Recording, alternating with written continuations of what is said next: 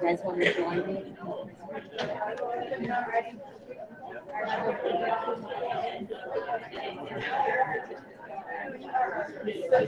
So good evening, everyone, and welcome to our sixth grade Rising sixth grade Parent Information Night. Thank you so much for coming. It's so nice to be able to actually have a face-to-face event, even though we have, as you can see right now, around over 40 people joining us virtually. But if you would find some seats, and then we're going to begin our program. We will end it with questions, so you can jot those down. But do you want to talk about, Bryce, just for a second, explain those QR codes?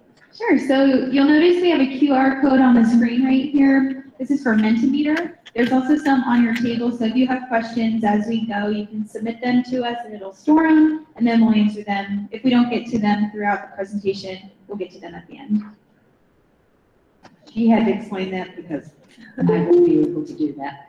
So thank you, Bryce. So I'd like to introduce the staff that deals with gifted services in our county. Tyler Clark is our gifted art teacher right there. There's Tyler, and you notice her students have come to showcase the art that they create. Miss Wagert from AG Wright, you want to come out here, guys? Out here. Okay. Lisa Arthur from Dixon Smith Middle School. Rebecca Musso from Drew Middle School. Rachel Matron from Gale Middle School. Audrey DeFori from H.H. Poole. Scott Trotta from Rodney Thompson. And Jack Harding from Shirley Hine. And then Bryce Barnes, who peeked her head out. Right there. So Bryce is our new Stafford Middle School gifted resource teacher starting next year, so we're really excited about having her. The other, you want to jump on here just for a second? So Carol Hall is my administrative assistant. If you contact me, you will be going through her, so we depend on her a lot, right? And I am Stephanie Fellinger, and I oversee K-12 gifted and secondary programs for the county. Okay. I get to go first? Yeah, you get to go first. All right. Do I have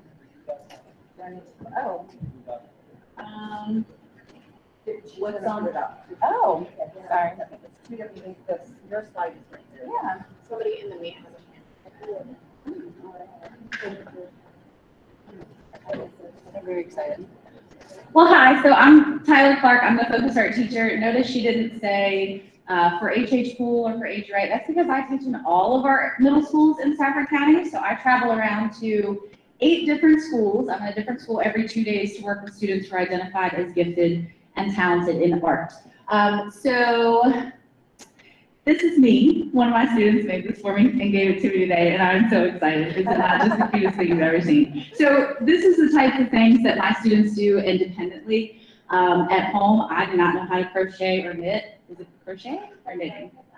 Crochet? We'll go with that, crocheting. So if your students are interested in gifted art, one thing that you can do, anybody can refer a student for the gifted art program. So it could be parents, the students themselves can refer themselves. Community members, teachers, really anybody can refer a student for gifted art. Once they are referred, they go through an identification process, which includes a portfolio. So there's 5 required drawings that they have to do for that. They can also include things that they do on their own time, which shows their creativity and their talent. It also includes, so there's the portfolio, there's a timed drawing that they do with me, and then there's a parent checklist or a parent survey, and then a teacher survey. And then all of that data gets collected, and that's how we determine whether or not a student is in need of services. So students meet with me approximately twice a month.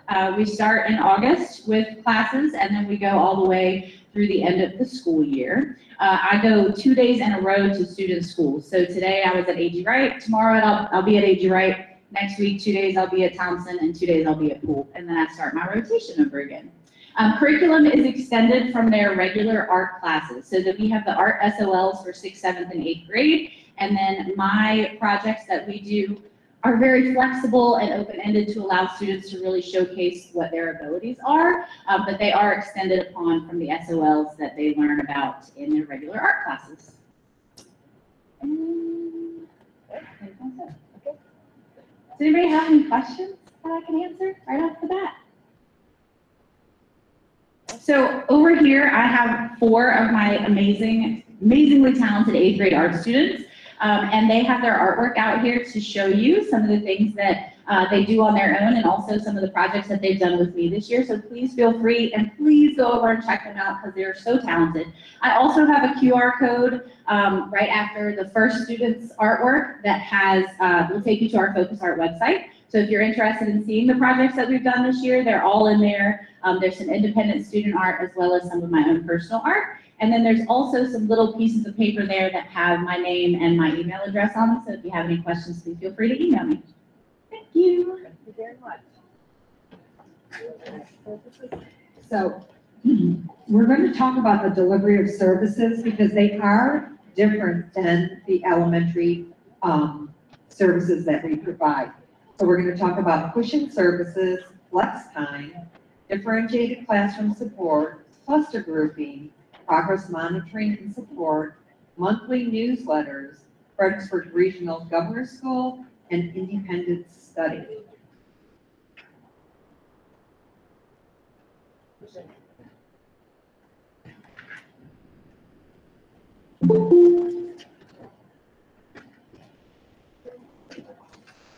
Okay, so hi, I'm Lee Weigert, a member at AG Wright, and push-in support. So our teachers are busy, right? And the ratio within the classroom, they've got one teacher, 25, 30 students. So what the focus teacher can do, what the gifted teacher can do, is they can come into the classroom and they can help to support that differentiation that's going on in the classrooms.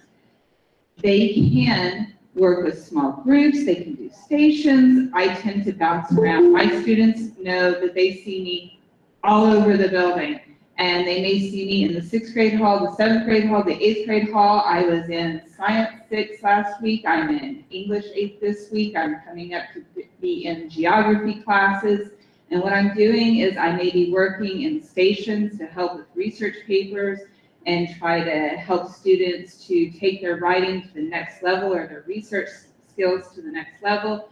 I may be helping students in science connect with their learning to like larger issues that are going on, such as like how does an egg drop experiment relate to the how we landed Mars rovers, things like that. So the focus teachers generally push into the classrooms in middle school as opposed to pulling the students out.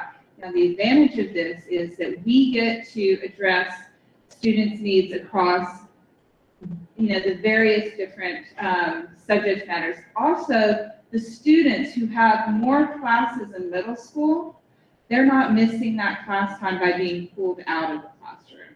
So that's what we do with our push-in services. So like I say, I like to bounce around. They see me everywhere, and I have a really great time seeing my kids in all different settings within the classroom.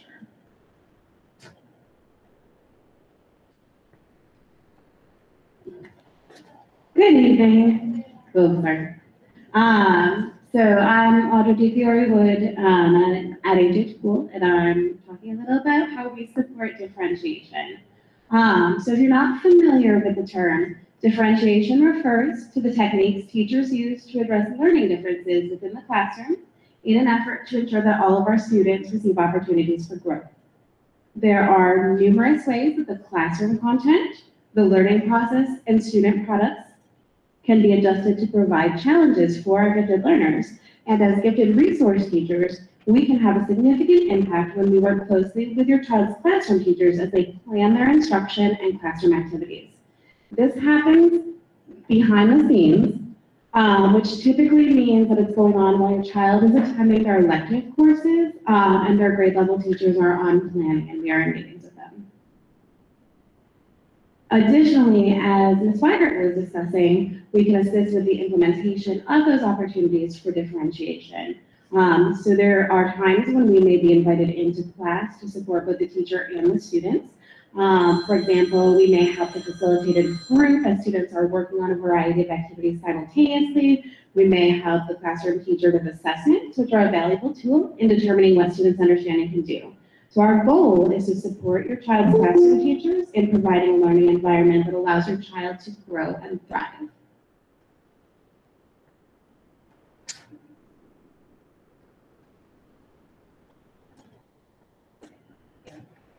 Hi.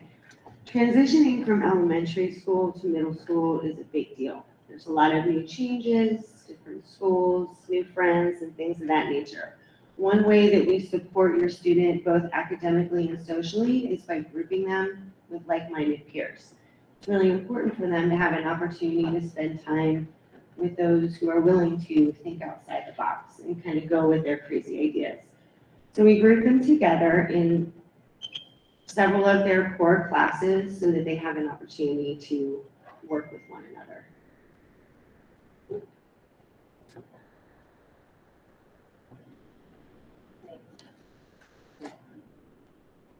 Hi, I'm Rachel Matern, and I am the focus teacher at Dale Middle School. And one of the other, I guess, services that we provide your students with is progress monitoring. And the way we do this is we are monitoring their grades, their STAR, their math scores, their academics, and providing that help and support where they need it. Sometimes, just because they're gifted, they still need that support. Some kids need support in certain areas that others don't. And that's.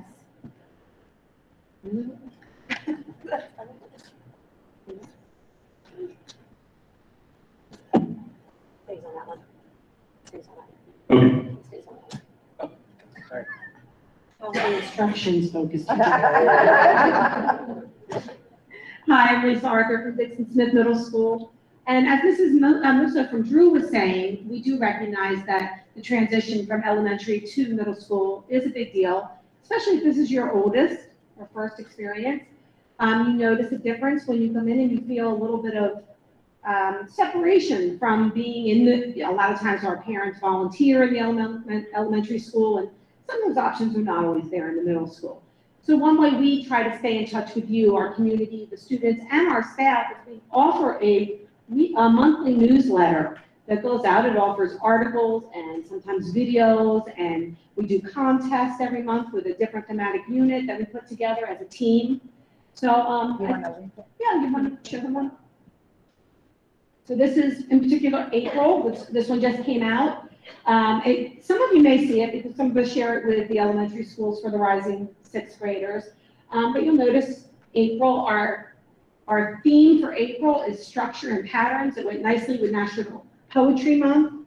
We provide different contests, and at the end, there's always, I love this area right here, our student voices area. We all put together a question or quote of the month to our students, who then respond, and then we pull some of our students. So you get to see some of the words of our own students in each of our middle schools here in Stafford County.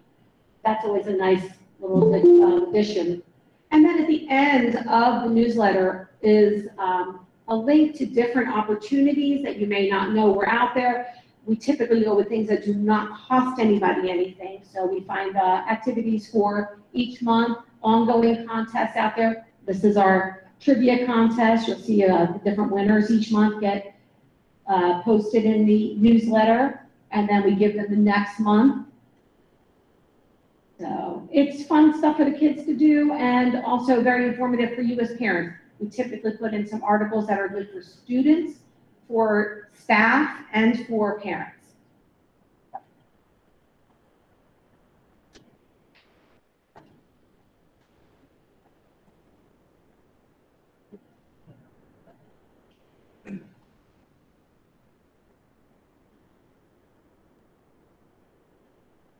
All right. Hello, everybody. My name is Jack Harding. I'm the gifted resource teacher at Shirley Hine. And another part of our delivery of services is through the Commonwealth Governor's School, commonly referred to as CGS, and FRGS, which is Fredericksburg Regional Governor's School. That takes place during the summer.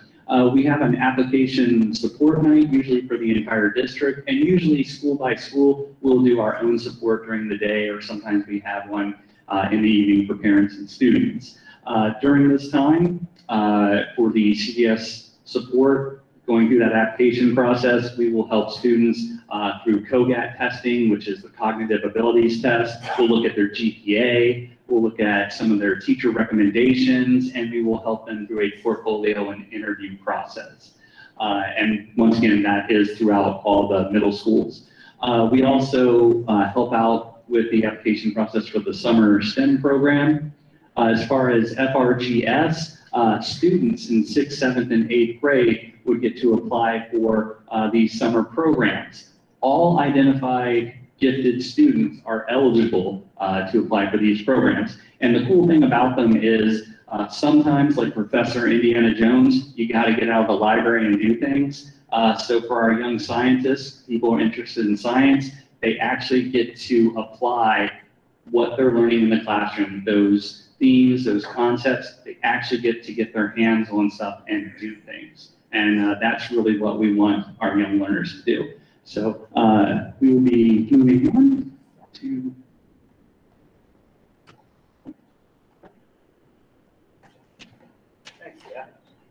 So as Jack was mentioning, pardon me, I'm usually really, really loud, but my voice is a bit subdued today with the wonderful pollen that is outside. But that being said, you're in 6th grade now, or going to 6th grade, boys and girls, and Mr. Harding was talking a lot about something that's going to happen already in 3 years. And flex time has a lot to do with that. One of the things that I would say to you is that our CGS, or Commonwealth Governor's School, is our gifted high school program. So we do encourage kids to apply to it. Also, we encourage kids to apply to the Fredericksburg Regional Governor's School. Do we have any parents of students or siblings of students that go to the Commonwealth Governor's School or who have been in the Governor's School? By show of hands. Okay. How many of you are new parents to 6th graders and have never had a 6th grade student previously? Excellent. Okay, so something that will be very unfamiliar to a lot of you is the flex program, okay, or the flex period in the day. Now, each building is going to have its own flex period scheduled during each day, and that flex period will take place between Tuesday and Friday of each week in each building. It's a smaller period of day, which typically, for example, in my building takes place between this first and second period. It's about 45 minutes in length, during which the term flex is applied flexibly. It is a flexible class period so that students who need intervention or support in a class, either for the entire 9 weeks, or the entire year, semester, or something to that nature, may get that additional support in mathematics, English, science, or social studies. On the other hand, we understand that our students probably aren't going to need a whole lot of support during those particular time periods. They might need a day or two to recoup for algebra class, or Math 7 extended, science, social studies, maybe even English, but they don't need to be there the entire time. In other words, they're there for intervention purposes for a small period of time. Now, what are they going to do with the rest of their time? The flex period is designed so that within each of your buildings, there's going to be a catalog. And some of the buildings, it'll occur 3 times a year, and some buildings, it'll occur 4 times a year, where there'll be a different change in the student's flex course. So it's during those times that we're able to offer our enrichment periods, contests, field trip opportunities, things that we may develop for students to take part in that will be above and beyond and enriching to the curriculum on a whole nother scale. In my particular building, I work with our other staff members to help staff different programs, things that we used to call in the past, different opportunities that might include debate, opportunities that might include special things like Model United Nations, which was held this year over at Dixon Smith Middle School, in which we will prepare the students to be UN representatives and conquer a topic based on world politics or world happenings. Particularly in these cases, our world needs to have our students practicing these peacekeeping methods and ways of diplomacy. Additionally, there may be any myriad of number of things from science fair to an independent study course that may be a passion project independent from an independent study course that you're going to hear about shortly. Okay? The purpose for Flex is to provide your children the opportunity to opt in to some really cool things that will extend their ideas, their interests, and things beyond the regular curriculum. So what we will typically do during that time period in which Stafford Middle, Drew, Thompson, Poole, or what have you is going ahead and making a transition from one flex period to another, which generally correlates about 9 weeks or 7 weeks each. It's not always going to coincide with the report card because we won't start until about 3 weeks into the school year with this cycle. Okay? Now, with that being said, what I like to do for my students and for my parents is to advocate for those courses. When I look at the catalog, even if I'm not involved or have a hand in designing one of those courses, that would be best for them to enrich their learning. In other words, while we like perhaps to do yoga or playing basketball or perhaps basket weaving, we want to espouse in these coursework options and enrichment, students' ability to research, to write, to apply skills that they're learning in that class to the everyday world. In other words, not to just be learners, but be novice practitioners or beyond. Some of these courses may be enriched from 1 year to the next. They may require a prerequisite understanding or knowledge base. They may require that the student is not an intervention for a period of time throughout that 7 weeks or 9 weeks, but rather dedicated to the course that they are doing. Okay? In other words, this is a real opportunity for our students to shine apart from the curriculum that Stafford and Virginia provides, because as we all know, the standards of learning are a minimum standard of learning. And it's our job to take your students and provide them with a maximum kind of push and enrichment to those standards of learning. Obviously, we will want these types of coursework to be based upon and engineered around developing our students' skills and the standards of learning to take them beyond that minimum standard. We also want to help our students in executive functioning skills, organization, research, design, creativity, synthesis, thinking for themselves, doing things like the science fair project where they can earn awards, or perhaps a National History Day project where they could earn even a scholarship for college. These opportunities are available for students. So oftentimes what I'll say to kids as they come in and as I visit their elementary schools, because each of us will visit each of your child's elementary schools throughout the next few weeks to put a name to a face, shake some hands, talk to them. Make sure they're comfortable coming to middle school. What's your schedule going to be like? What are the differences between elementary and middle school? And what I really do is I encourage our students, when you come to middle school, you may leave middle school with all kinds of wonderful memories and networking opportunities that you've created with other peers of yours that are students in your school now, okay? Or if you look back at your middle years and you never did opt into these opportunities, you might feel kind of sorrowful, or like you didn't gain the kinds of things that you should have while you were there. So parents, this is where you come in. We all understand that our kids are not always ready and raring and tearing through that catalog to find the most challenging course. I need you. We need you to light that fire. Put the candle underneath them to help them to understand where this is going to take them. Because not only is it a bit more challenging, but guess what? Most of these opportunities are way more, any ideas? Fun and engaging and intended for people of your thinking capabilities and intellectual abilities to be engaged instead of just sitting idly by thinking, I already know this. Fair enough?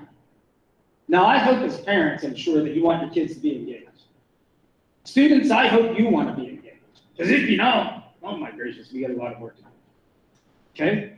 But I'm looking forward to seeing you next year and transitioning you into middle school. Things will be different, but not only will we be here as your focus teachers, as your additional counselor within your school, that you can come talk to us about anything, but we're also here, parents, for you all.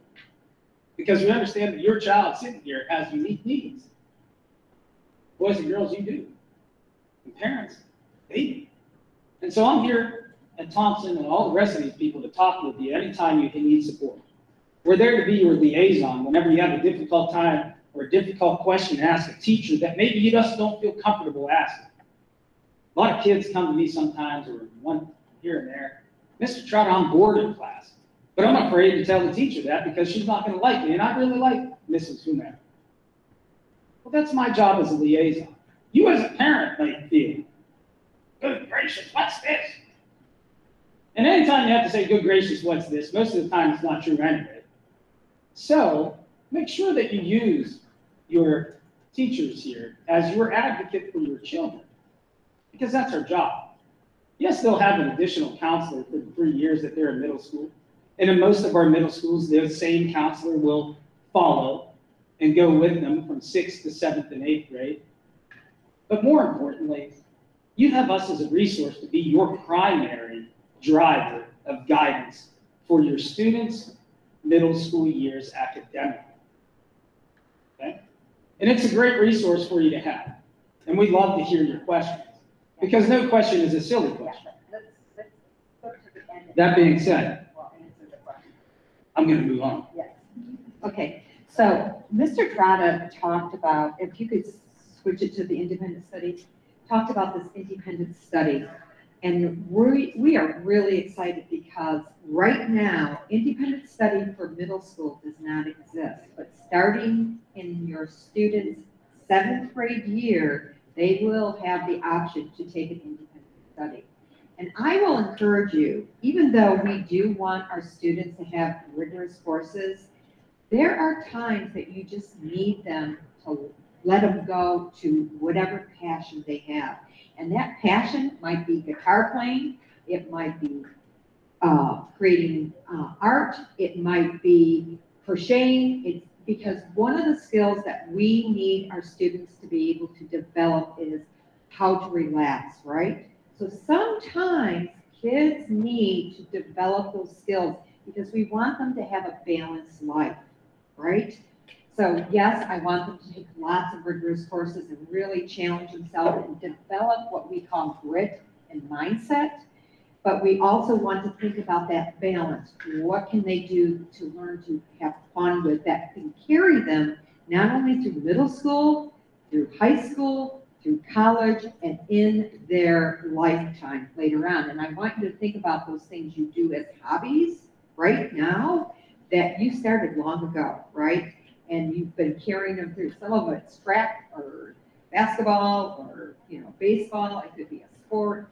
So we really encourage this kind of well-rounded child, right? We want to support that. And Mr. Trotta is very right. We are the liaison for your student. If your child is having problems in the classroom, we are your first defense. You go to us and we will work with the teachers and really help to support those children, okay? So we're going to come up front, and if you guys would come up front, and we're going to let you ask questions, and I'm going to let them answer them for the most part, I'm hoping. So, questions, any questions? Any questions? Man, we must have done a good job. Yes. We want to read something online. Okay, go ahead. All right, so the first question, will the slide presentation be available for viewing after the meeting? Yes, but not until tomorrow, because I have to. Not until tomorrow, but yes. It'll be on the gifted website. It will also be on the gifted website. How and where do you submit a referral for a gifted art student? Yeah, that would be you. If a parent, where is the camera? Is it on? Oh. So the parents can email me. My email address is on the website for the gifted, Stafford County Schools gifted website. There's a link for Focus Art. And if you click that, then that has my email address on it. And you can, if you want to refer your student, you can just send me an email and say, I'd like to refer my student, and then I start the process. Sorry. Along those lines, but ladies and gentlemen, once we get this link to this, we'll also publish it to your elementary teacher, who will then fire it to everybody who's on their emailing list and get to it. All right, next question. Do gifted resource teachers have office hours or after-school availability so that students can work with them on projects, et cetera, if needed? So, Yes, we could set up times to work with students. A lot of the time that does happen during flex time. With next year's schedule, I would suspect it might be before school availability as opposed to after school, but yeah, we will definitely make time to meet with your students and help them out with things. Next question is, how much time each day is spent in gifted or focused studies? You want me to take that? That's good. Okay, so we do not do pull-out like you did in elementary, but you may see a gifted resource teacher in 3 of your classes one day, and then you might not see them for a few days or a week, other than in the hallway or during flex. So there's going to be multiple opportunities for them to have contact with your student instead of being pulled out. Okay, so what was mentioned earlier, Succinct. what was mentioned earlier is that behind the scenes, we're working with your PLCs and your kids' classrooms all the time to make sure that their services are being met through differentiation. In other words, I have a history group planning a unit through pictures. I go and I sit down while they kind of create their project and make sure that we're throwing in above and beyond standards to meet that, to meet those types of standards that we need for our students at a higher level way of thinking.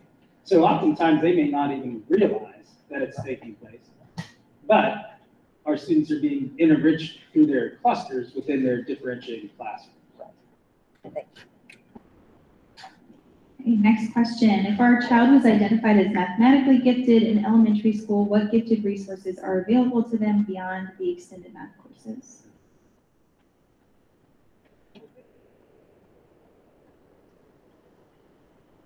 So in middle school, one of the benefits is that we have lots of electives that students can take.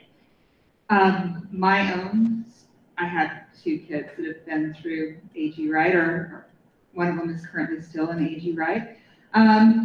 They both enjoyed math lab. So that's one of the electives that we have. We also have STEM classes. We have Innovation Studio. So there's a lot of academic electives that go beyond what you see, you know, let's say in extended math, and help them apply the skills that they're learning in math to real life situations, or use their creativity and thinking outside of the box to come up with their own creations.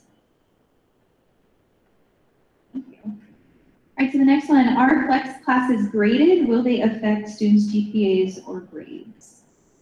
I can handle this one. I can do that. Go for it. So flex classes are not graded. That is a time for students to either get extra help in an area or get that enrichment, go beyond area or beyond what they're learning in the classroom. Kind of like Mr. Trotta said, that where the passion projects, things like that happen. But those classes are not graded, and they will not affect the GPA. And I think I can take this next question, but asking if students already filled out their selections, course selections, elective selections. Yes, they've already been filled out and submitted to counseling. Counseling is working on developing schedules. They'll work on those all the way through the summer to make sure that students are put into electives that will hopefully meet their needs and match their interests. Another question, the flex classes sound great, but what if my kid just needs to take a break? I know Dr. Bellinger kind of touched on that a little bit, but would anyone else like to add?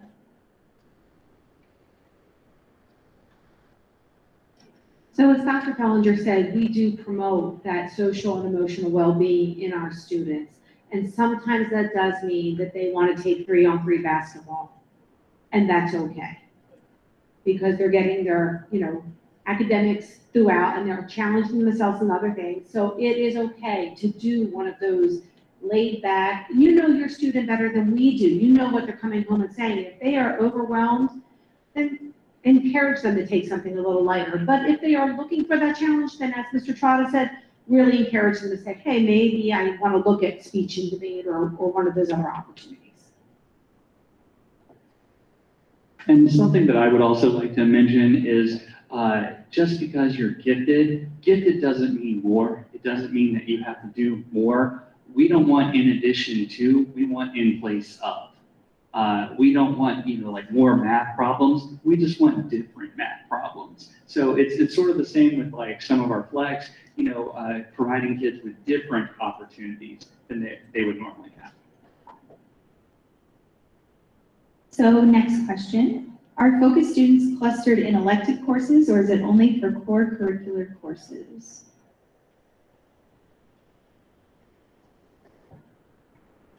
They will be clustered specifically for gifted services through their academic classes. However, they may end up being clustered in some of their electives based on availability and their choices. Like world language, if they all pick, they want to take Spanish, when they're allowed to take Spanish, then you see them.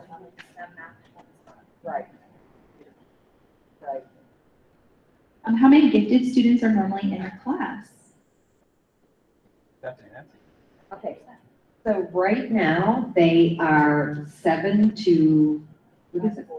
Or 4 to 7. We are currently updating our local plan, and we are trying to increase that to 25 to 35% in the classroom.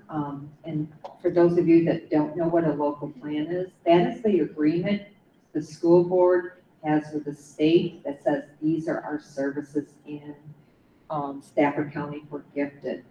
And so we are trying to increase them. We will know for sure in July whether or not the school board passes that number for us, okay?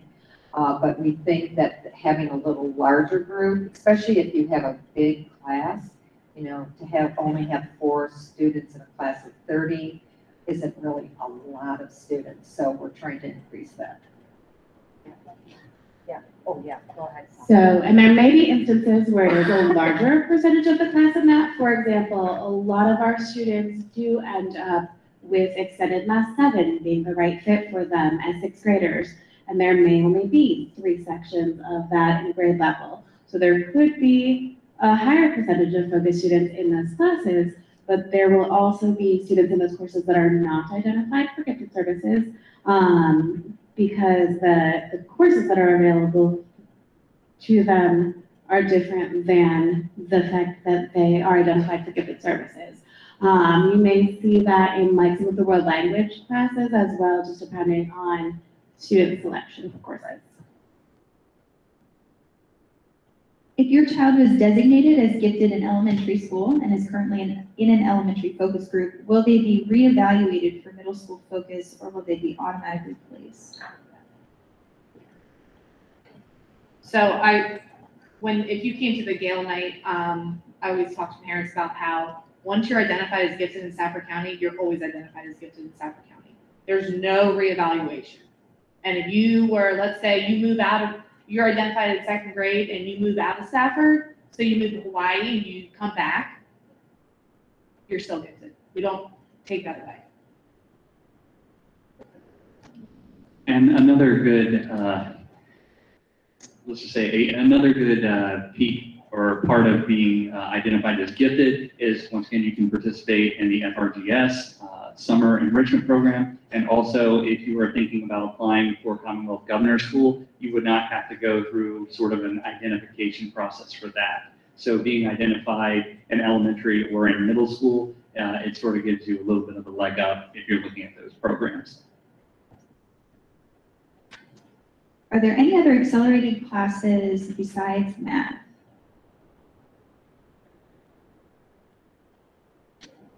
I do not believe there are any more accelerated classes other than math currently. That's the reason why it's so important for these teachers to be working with the classroom teacher to differentiate for your students so that they are being taught at the level that they need to be taught, okay? Keeping students motivated can be a struggle. Sometimes they just want to do the bare minimum to move on. How do we get them past that point?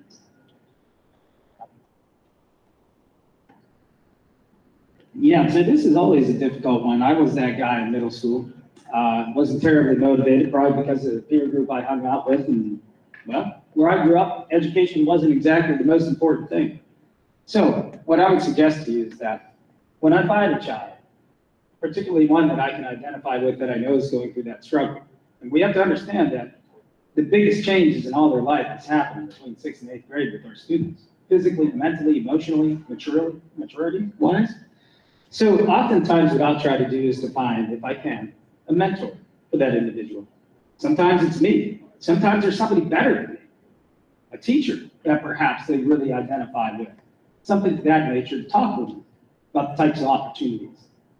Generally speaking, I find that with some of our kids that we feel that way, maybe the opportunity of something they really like to do just hasn't come up yet. And that's where the independent study kind of programs and passion projects really help our kids. I'm sure that there are those amongst you out there thinking, my child is really engaged on this, but not so much all that.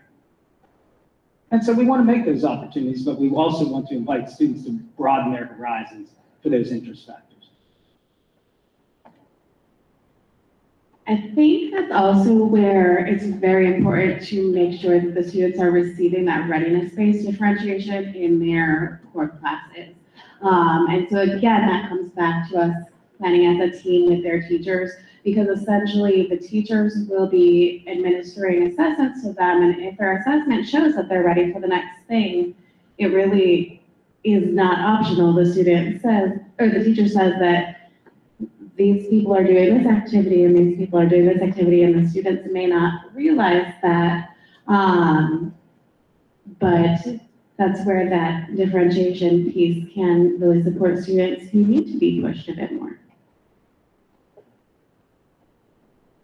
This is also kind of where that progress monitoring comes in. So a lot of times I have several students that will come sit with me during flex because that's where they need that extra time. They just need, one of my students says, I just like to sit in here because it's quiet, or I just need some downtime. And that's where they do their extra work, or not extra work, but they do their makeup work and things of that nature.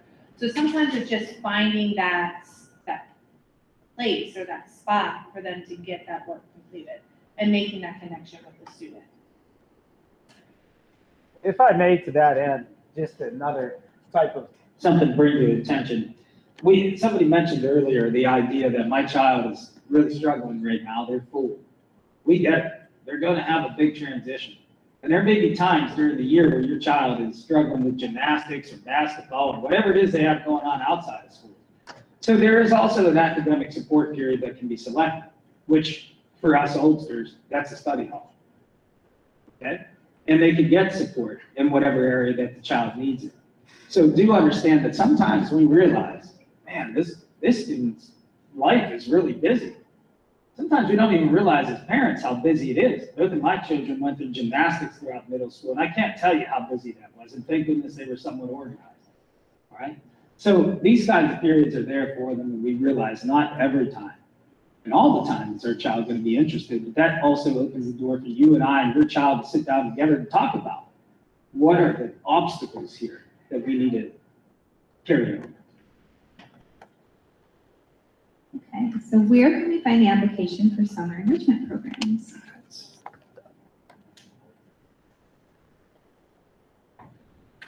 So your gifted resource teacher will send it out to you. I think it's usually like March that you're gonna get that, and it's usually a pretty quick turnaround. So you wanna make sure you're keeping your eyes open for that email. I'm a parent, I get a lot of emails from my daughter's school. So you should not have gotten it this year. It would be our current 6th graders, current 7th graders, current 8th graders. You cannot do FRGS until you're in 6th grade. There's one question I want to address from the registration form that I don't know if we hit. I just want to clarify. There was a question about focus on students' schedules. So please make sure you realize when your child receives their schedule in the fall, gifted education will not be on it because it's not a graded course. So only graded courses appear on that schedule. The flex period will not be on it. That doesn't mean that they have suddenly been disenrolled from gifted services. It just does not go on there. So just for clarification purposes. What if you move to another state? How does that transition to the next school district? So this is my advice if you're planning on moving. Take unofficial transcripts with all the data, like the COGAT scores, all the data from your identification process, and take it with you, because it often takes a long time for other schools to receive your transcripts, and then by that time, the child might already be scheduled inaccurately, inappropriately, right? So you can go in, take in their, the schedule that they've taken, you can take in those COGAT scores and what they're identified as, and start out right, in the right program. And you might end up having to go through another identification process. So just like if you went from here to Spotsylvania County, they may put you all the way through an identification process.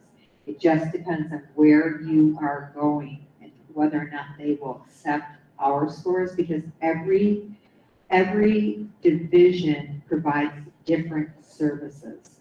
And so, like we have to look when people transfer in, what kind of services was this child receiving earlier, and does it align with what we're doing? Yeah, I can talk to that a little bit, and that's really, really important, because I become a big role each year, near this time of the year, for students, for example, who say, one came up to me the other day, said, Mr. Trout, unfortunately, I'm moving to Charleston, South Carolina. And I know Charleston, South Carolina very well, just because my brother lives there, and his children went through the gifted program there. But the unfortunate thing about gifted education is it's not a mandate by the federal government. It's a suggestion by our state. So it's really important that we all band together to advocate for our kids.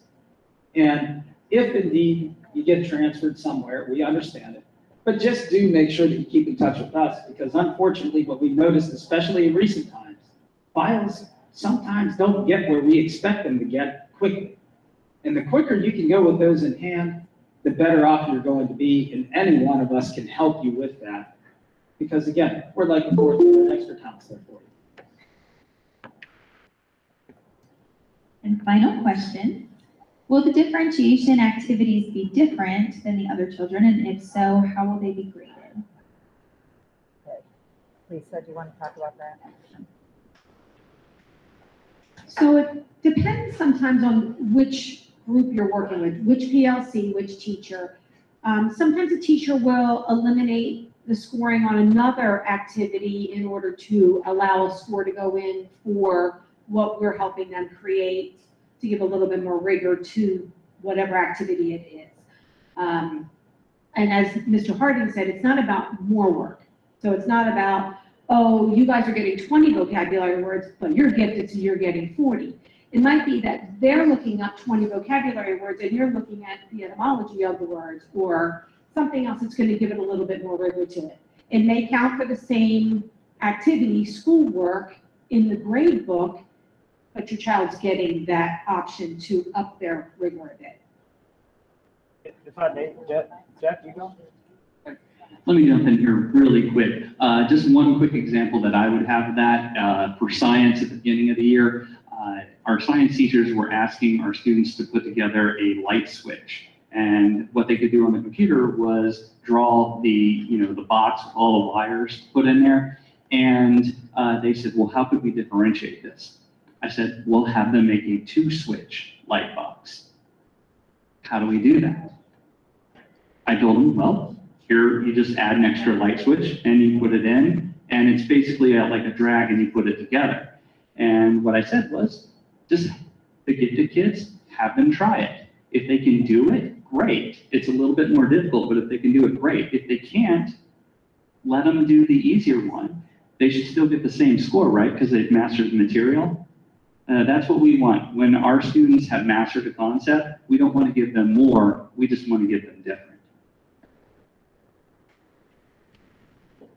And I think it's most important to think about our modes of thinking and the higher level thinking skills.